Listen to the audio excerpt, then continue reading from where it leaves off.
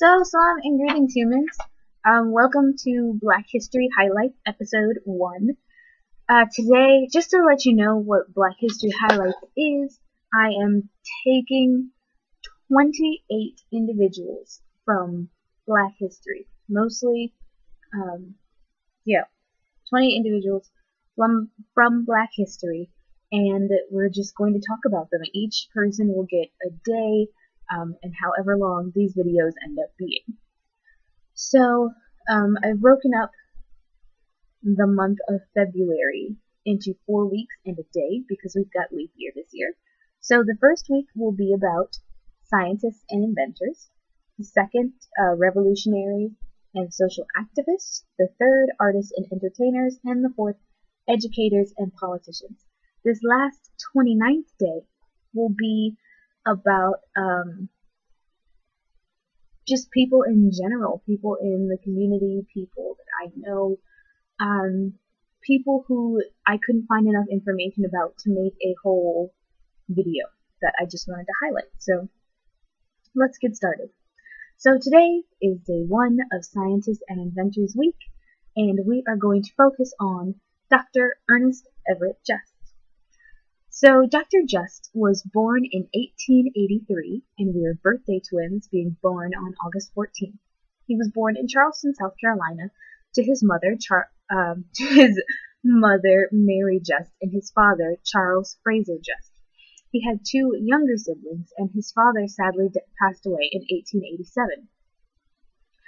Because his mother was now the head of the household, she needed to do some extra work, and so she moved the family from Charleston to James Island, to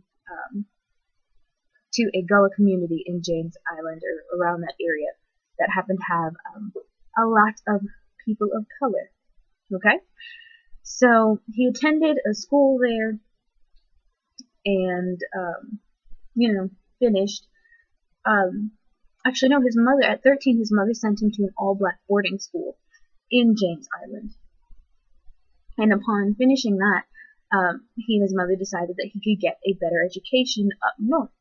So she sent him up north, and he attended Kimball Hall Academy in New Hampshire from 1900 to 1903. So basically he finished 4 years of work in 3 years.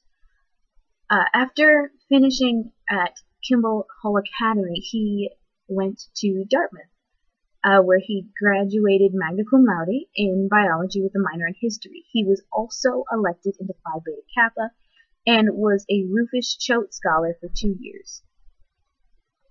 He was a candidate to give the commencement speech, but, and I quote from a book, the faculty, not included, the faculty decided it would be a faux pas to allow the only black in the graduating class to address a crowd of parents, alumni, and benefactors. It would have made too glaring the fact that Just had won just about every prize imaginable. He excelled in all of his studies, to put it lightly. Upon graduating, he took a position as an instructor of rhetoric and English at Howard University.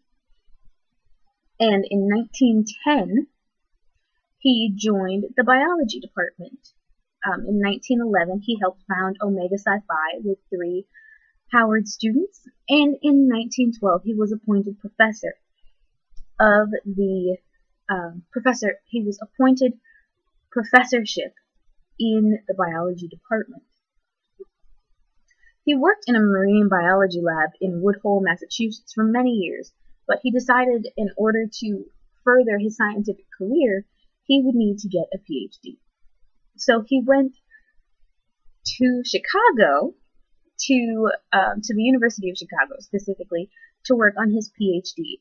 He enrolled himself in a self-study program, and I guess that means it's kind of like a self-made PhD. That's not really, as I understand PhDs to work nowadays, but hey, 1900s, 2016, stuff tends to change. Okay? And so, exactly 100 years ago, 1916, he graduated with a PhD. After graduating, though, this man, Dr. Ernest Everett Just, produced over 50 scientific papers and 2 very influential books. The first of which is Basic Methods for Experiments on Eggs of Marine Mammals, that was published in 1922, and The Biology of the Cell Surface, which was published in 1939. Despite having a PhD, he found it very difficult to find work in the U.S. So he moved to Naples, Italy, to pursue his studies. In 1930, after spending some time in Naples, he was the first American, not Black American, not minority, he was the very first American to conduct research at the Kaiser Wilhelm Institute in Berlin. In 1933, there was the Nazi takeover, and he moved to Paris. Okay? In 1940, he was working in Roscoff, France, and there was a threat of German invasion. So the French government tried its best to move all of its all foreigners out of the country. But Dr. Just stayed in order to continue his research. So in 1940, Roscoff, France, the Germans invaded. Just was taken as a prisoner to a POW camp.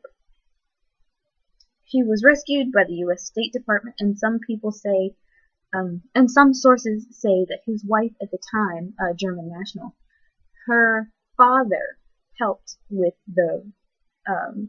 getting Just released. So he was released and returned to the U.S. in 1940. But sadly, he had been very ill for months before being taken prisoner, and during the time he was imprisoned and on his journey back to the U.S. on boat were very, very hard on him, and it wore greatly on his health. Upon arriving back in the U.S. in the fall of 1941, he was diagnosed with pancreatic cancer, and he died on the 27th of October, 1941, at the age of 58. So that is just really the quick and dirty on Dr. Ernest Everett. Just as a biologist, as a Black American, as somebody working in a physiology lab, I have nothing but gratitude and thanks to give to Dr. Just for everything that he did, all of the things that he really worked on, and just to show you, or to tell you some of those things, hold on, I meant to write these down, but I didn't, I apologize. Okay, so here are the things that he worked on. He pioneered many areas on physiology, including the physiology of development, fertilization, experimental parthenogenesis, hydration, cell division, dehydration in living cells, and ultraviolet carcinogenic radiation effect on cells. I'm going to take 5 seconds to get up on my platform and say, UV radiation affects everybody. You don't just have to be fair-skinned. People of color, you can also be affected. Okay, so wear sunscreen. Okay, even on cloudy days, if you're going to have a lot of exposed skin, put on some sunscreen. You can't see the sun. Okay, but if you would like to check out more on Dr. Ernest Everett Just, I will leave for you links to all the sources that I use down below, but I also found that there is a biography on him titled Black Apollo of Science, The Life of Ernest Everett Just by Kenneth R. Manning. So I will leave a link, probably an Amazon link, down there as well, so you can check out that book if you're interested in more on Dr. Just. If you have any suggestions that you want to see in the coming weeks, please leave me a comment, write me a personal message, send me an email. Any way that you see fit, get to me. Tell me your person who fits into scientists and inventors, revolutionaries, and social activists, artists and entertainers, educators and world changers, or just somebody random that you want to see me talk about. So, thank you an infinitely large amount for watching this video, and I hope you have a wonderful Black History Month, and I hope to see you tomorrow. Bye, guys!